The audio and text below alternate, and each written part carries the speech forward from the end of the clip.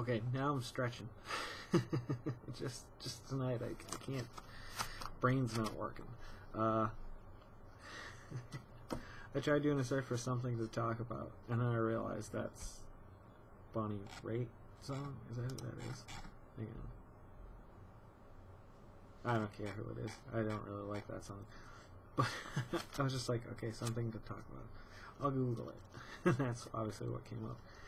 And the next thing, when I started typing the space to come up with something to talk about in a conversation. How vague is that? Jenga. Clicky pencils. Eyeglasses. Oh, I have to remember to start wearing these.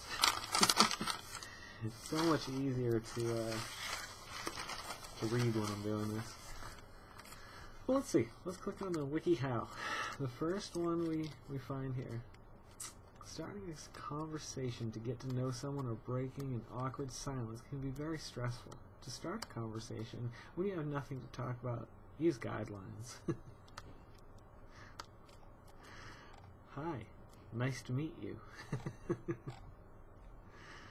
Remark on the location or occasion. It is Tuesday. Ask an open-ended question. Do you like to read words? Oh, am I intruding? Oh, do you come here often? Really? Oh, I see. Yes. Close question. Open question. Oh, huh?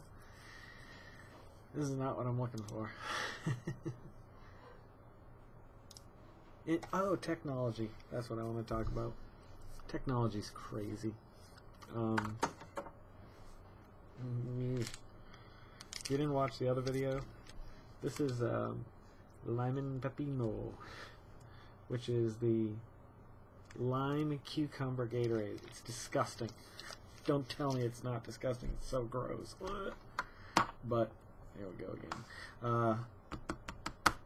Technology has, in my lifetime, jumped leaps and bounds. Like, when I was young, technology was like, well, records and 8-tracks were big. If you don't know what those are, look it up. I still have a Star Wars 8-track. Yeah, I'm that cool. Yeah, so like calculators maybe. Even then, like, they were still relatively new. I don't think like they'd been pocket-sized calculators you could carry around for a long time. Everything else you probably had to plug in or something like that. I don't remember. You know, they still make plug-in ones now, but so yeah, that was. I mean, we had. I think we had a color TV. I'm like 100% sure we did because my dad was on top of that shit. But we did have black and white TVs. I remember having a few black and white TVs, and you had UHF or VHF. Those were the two, like, kind of like AM FM, and you had to have a pretty good antenna positioned the right way to get certain shows. And the shows, I liked the shows in the late 70s, early 80s. They were just so good. I don't know. They were probably terrible too, but I don't know. So yeah, that was the technology. I don't think there were home computers. No, I mean, not like we have today, at least. I mean, like, I don't think that came around until the Apples, the ones they used in schools, the green, black screens. I remember using those in school when they first came out, and playing the Oregon Trail. It's a good game. Have they remade that game? I'm sure they've rebooted it. They've rebooted everything. Yeah, I remember that was computers. I still had rotary dial phones for years beyond that. So, I remember VCRs when they first came out. I remember cable when it first started getting big, in my lifetime at least. I'm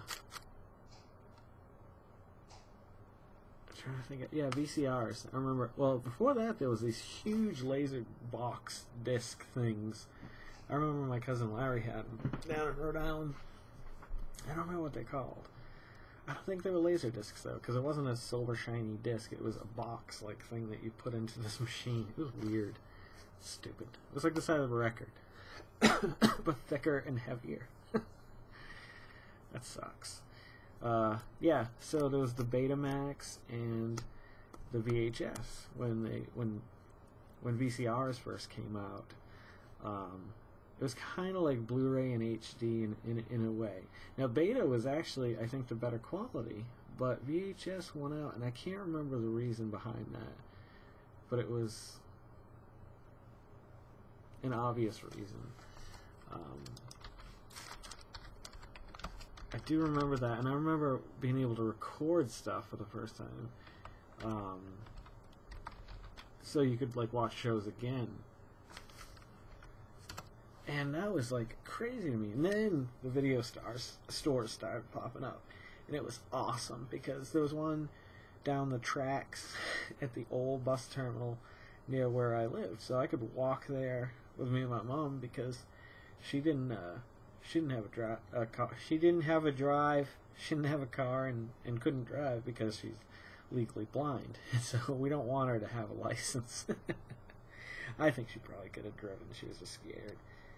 Chicken. Yeah, so going to rent, the very first VHS I ever rented was, well, that my mother rented, was Bill Cosby himself. And that hooked me on Bill Cosby immediately. I remember being a kid and just thinking that was the funniest thing I'd ever heard. Almost made me want to, like, be a comedian. Like, I'm like, oh my god, that's hilarious. I mean, now it's like, it's still funny. I've gone back and watched it, and it's not as good as I remember it, obviously. But it's still good. It still stands the test of time. He's a nice guy, I think. I'd like to meet him. I have a feeling I'm going to wake up one of these mornings and Bill Cosby will be dead. And that'll be a terrible day. I've said this for years, actually. Even when I lived back in Massachusetts, I remember saying that very thing, saying, one morning I'm going to wake up and Bill Cosby will be dead, and the world will be that much worse off. It's sad when the good guys, the heroes, die, isn't it? I think about Jim Henson, Bob Ross,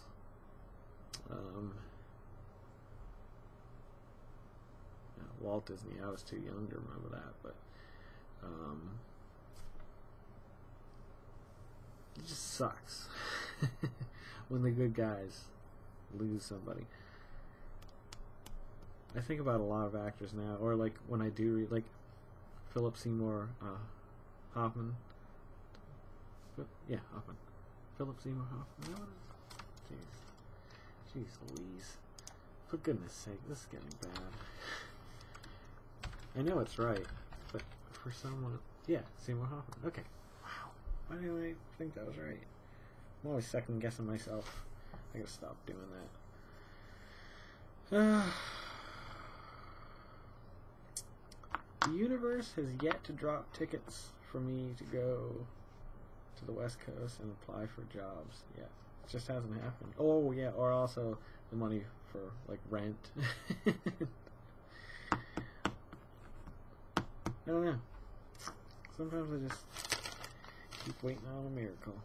Keep waiting on a miracle. God, I hate country music. I mean, I know it's not all that. Like, I've heard a lot of country music living around here. There's very, very little that I like. Very little. Unimpressed. It almost seems like they weakened up over the years to be more mainstream or something. Not that but like when I think of Kenny Rogers or Willie Nelson, obviously. Like I like them. I mean, even Kenny Rogers, there's a lot. I mean, just dropped by to see what condition my condition is in. That's a good song. I never realized that was him until recently too. I was listening to the Big Lebowski soundtrack, and that came on, I'm like, ooh, I'd love to cover this song. This is a pretty cool song. It should be fun on the guitar to play because there's not a lot of guitar stuff going on. But the noises are fun.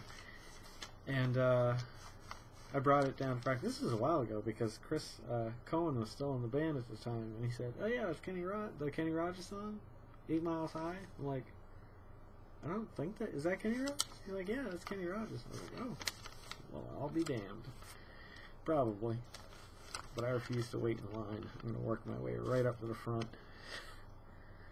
Bruce Lee's son. Remember that night? Oh, those many weeks ago when this show was young. We were all just growing kids together, weren't we? Brandon Lee.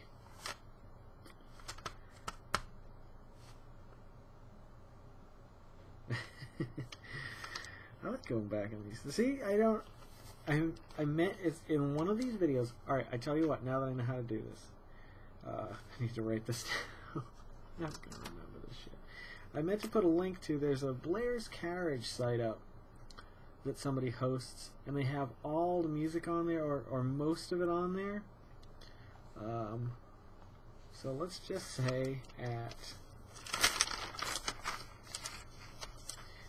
yeah, hold on a second, 11.30 Blair's, and this is episode 21. That's 3 official weeks, even though I don't do them every day. I usually skip Saturday and Sundays, if you haven't noticed. No, I think I did a day one this Sunday. I guess this is part 2. Much better than part 1. Sometimes I should just burn the first one, just let it go. But I feel like I put a lot of work into it, and there's still enough interesting things that I've spoken of here. And like, I want to remind everybody too, like, and I know I'm grinding this into the ground. I started this road to 40 just to record myself once a day for 20 minutes to an hour. Like, it wasn't ever meant to be really like a show, I guess. I don't know. Now I feel like it's kind of becoming that, but I don't mind. Like, I'm having fun. I think it's fun. So it's like I'm presenting my life over the course of this year in a series of webisodes or whatever. I don't know. I mean, there's no acting. It's just like I feel like it's like a show format, like a talk show format.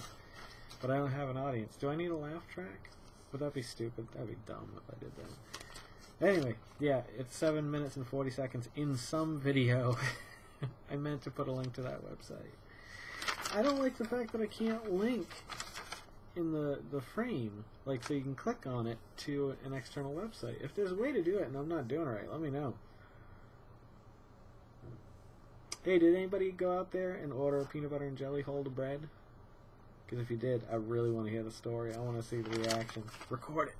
Make a channel. Do this. Let's all do this. You know what? I bet you if everybody did this and we started listening, oh, my friend over here, my friend over here, my friend over here, you'd start to realize that people are friendly and all kind of get along on most levels. And the exceptions are the people that want to start a fight. Like, I don't want to start a fight. I may have an opinion on something, but doesn't mean I want to start a fight. I'm perfectly okay with somebody not agreeing with what I believe in. You know, that's their right. As wrong as they are. Gender bending, Jesus take the wheel. It's been some good stuff. Remember when I talked about doing an entire Informer? Detective man said, Daddy Snow stabbed somebody down the lane. I lick your boom boom down. I never got around to that. Ooh, what motivates you? I had written this was an interesting list. I just had ideas one day. I was just like, oh, write that down. Nine of them. The first one is credit. And I decided I'm not going to, you know, I do want to talk about that at some point. Because it's a trap for the lower class. Because there's no middle class anymore. Let's face it. It's a trap. I'm not playing that game anymore. What motivates you? That was another one. Affirmative action. That's a fun one to tackle. I know that's not really a big issue these days, but it's something that I have thoughts on, and I'd like to share them. And like I said, this whole road to 40 is also 40 years from now, too. I'm hoping that, like, my kids take the time to come back and watch these, because how cool would that be? I don't know, to be able to watch my mother or father, well, any time in their past. It's never too late to start something like this. For a long time, I put something like this off because I just didn't, I don't know. I wanted to do this for a long time. Like, I didn't have any intention originally of putting it on YouTube. I was just going to do just videos with the kids talking directly to them. But I think I'll do those too. But this, I think, is even more interesting because, yeah, sure, I can say, hey, Gwen, hey, Grayson, hey, Griffin. And, like, it could be personal. But obviously I'm not going to put that on here. But, like, I think them being able to see, like, almost like a history book or just an open mind, like, what was in my head, I'd like to know that, like, what was in my parents' heads. Like, I mean, I don't dwell on it, but we've come a long way as a people, but we still got a long way to go. I'm sure I'm not the first person to say that. We just, we make a lot of mistakes as a race of beings. I think we're just a spreading disease on this planet, because at the rate we're multiplying, we're going to require more food and so on and so forth. I don't know. I hope there's a way out of it. I hope we can figure something out and save our city. The Doors. What do you think about the Doors? Most musicians I know don't like the Doors. No, it's not that they don't like them, but it's not like they stand out to them. And I've always felt like I really like the Doors. Maybe it was just Jim Morrison. I mean, with the music and the keyboard, all that little stuff. Like, you don't hear that prominently in songs. And I think for them it worked. And I don't think it works in every case, but I like them. So if I had to vote, I'd say, yeah, good times. Whenever I think of the Doors, I think of the Goo Man, Paul Audette. Where are you these days, you devil? You lovely devil. You sweet, innocent man. That guy, he could be a jerk. But whatever. Gary was terrible to him. Our friend, well, my roommate, just treated him terribly. Oh, just awful.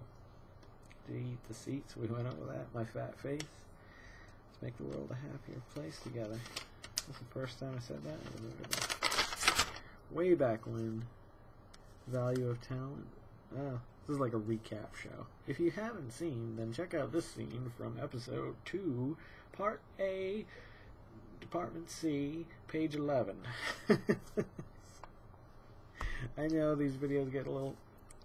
The other night when I did the Tales from the Chill Room part 2, I didn't know how to do it because I usually use part 2 to describe if I'm doing a second video. So then I was like, oh, how do I do this? Do I call it like volume 2? Because it's almost like a chapter it's within a chapter. What is that called? What's a chapter within a chapter? Not Philip Seymour Hoffman, I can tell you that.